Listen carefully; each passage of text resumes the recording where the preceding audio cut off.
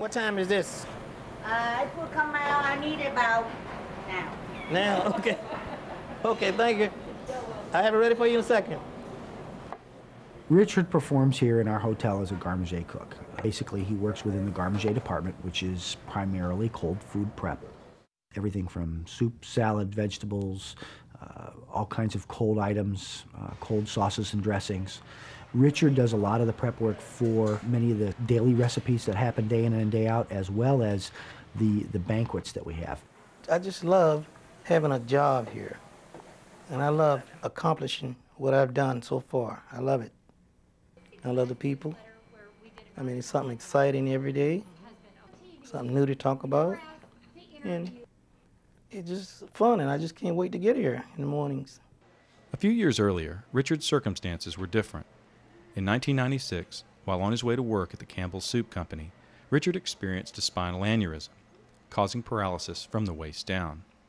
Due to the disability, Richard left his job and moved to Florida to live with his sister. Richard was unemployed for several years, but a combination of technology, teamwork, and commitment provided Richard with a rekindled opportunity to work in the food service industry. In 1999, Richard met with Linda Brown, a vocational rehabilitation counselor for the state of Florida, to discuss his history and various vocational opportunities. We talked for a couple of minutes, and I asked him, I think, what he used to do. He told me that he used to cook. Years before, he had cooked for Campbell's Soup Company. And so we talked about what he would want to do, and he said, I'd like to cook. She said, we can find some way for you to cook and a position you can have in the kitchen. She said, it'll be up to you. Linda contacted John Ficca, who runs Hands-On Educational Services. John's organization partners with the Grand Hyatt, Tampa Bay, to provide reality-based training for people with disabilities interested in developing the necessary skills for kitchen work. Graduates from this program find jobs in a range of food industry settings, from cafeterias and cafes to five-star restaurants. While John's classes were filled with students with a variety of disabilities, he had never trained a person with paraplegia. I'm an open-minded person, but my first thoughts were, Linda, the tables are a little bit high. How are we going to get him to a level to where he can actually do this training? As a cook, it's very hard to cut when you're sitting down. You need to be above your product in chopping and dicing and slicing. Maybe 3 weeks before this, a small wheelchair company had an open house. And she was just looking around, and she seen that standing chair. Linda was introduced to the Ultimate Easy Stand 5000. Standing aids are assistive technology devices that allow users to go from a sitting to a standing position. There are a variety of standing aids on the market that suit different user needs. For Linda, the mobile version of the Easy Stand 5000 represented a possible solution for Richard. She explained to me that they made this chair that stands you up. And she wanted to visit the hotel, bring Richard, bring a representative from this company that makes this chair, and just talk. Let's see, could it happen? So the first issue was, is this wheelchair going to fit anywhere in this kitchen? And if so, where? We took the stand-up chair into the kitchen and, determined where it could be placed so that he would be out of traffic areas. Because in the kitchen, when you have 60 chefs, it looks like, I call it organized chaos. There's like a bunch of ants, and they're all around the place. And so we had to get a place that was safe for Richard and safe for the people that are working with him. Their only concern was whether or not they had a place to put that wheelchair. And once they saw that they could put him in that side corner there, that was fine. While the standing aid represented a workable solution, there were several health issues to be addressed. Anyone who's being considered for a standing aid really needs to have a thorough medical evaluation by someone, a physiatrist preferably, a physician trained in physical medicine and rehab.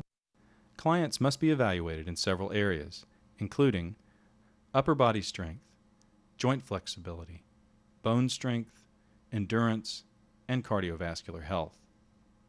Probably the most important one is cardiovascular. If someone has been in a prone or even a sitting position for a number of years, the patient's body may not have the ability to accommodate for the new change in position. Fortunately, Richard was in good health and was considered a potential candidate for using a standing aid. He then began physical therapy to assess his response to standing and slowly build endurance.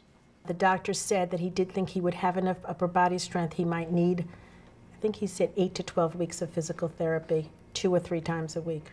We agreed that he would have to be able to stand upright for a minimum of 4 hours a day, because that's what we thought would be worth his while for part-time work. I started out with 5 minutes because they say your heart rate is different. Once you've been sitting down over 2 years, say your heart rate, you just can't just go there and say, well, I'm gonna stand up. You can't do it, so they had to work my way through slow. Over the summer, he did the therapy, and in September, he went into the program, John's program. They wanted to use the training program as a vehicle to assess whether Richard could do this. There would be a lot of people that would doubt, could he do this on a daily basis? Did he have the stamina physically? And through the training program, he proved that he could. He graduated in October.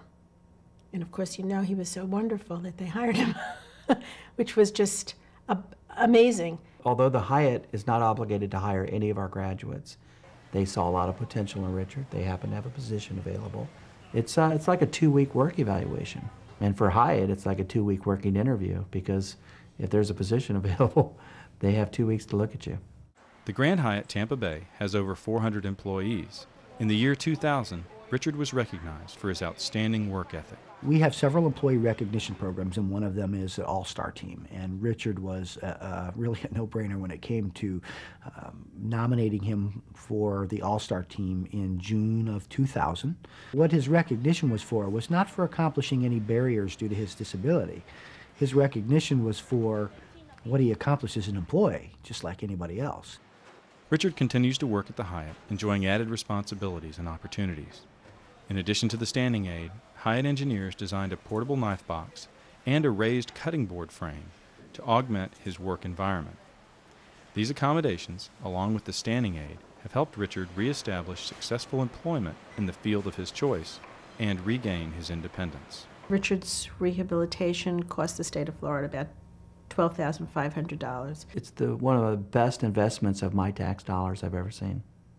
We're all very interested in the use of new technologies to improve a patient's outcome and function. Part of that is, what could I do to help them get back to work? Because in our society, working is so tied up with our identity. Being a productive member of society is the ultimate goal of rehabilitation.